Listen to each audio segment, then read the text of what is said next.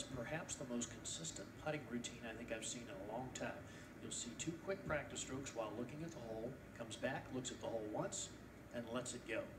No dilly-dallying, is no there? No dilly-dallying, but the interesting thing is, to me, he does it with every putt. It really doesn't matter the length. So, you know, he was #1 in strokes gained putting through 3 rounds in this event.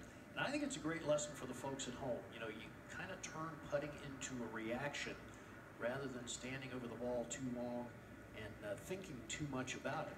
So what we did was we went out and during this week we've got 6 different putts that Russell Henley has hit, all from yesterday. Now they vary in length. We'll start every one of them from the same position. He's in a crouch behind the ball.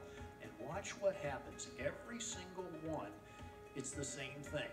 He's up to the ball. 2 quick practice strokes while looking at the hole. Putter goes down behind the ball. 1 quick look to the hole, back to the ball, and off it goes.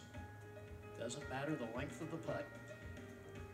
I liken it a little bit, Johnny, to like a basketball player shooting a free throw. You know how they'll stand there and bounce the ball the same number of times and then just let it go. And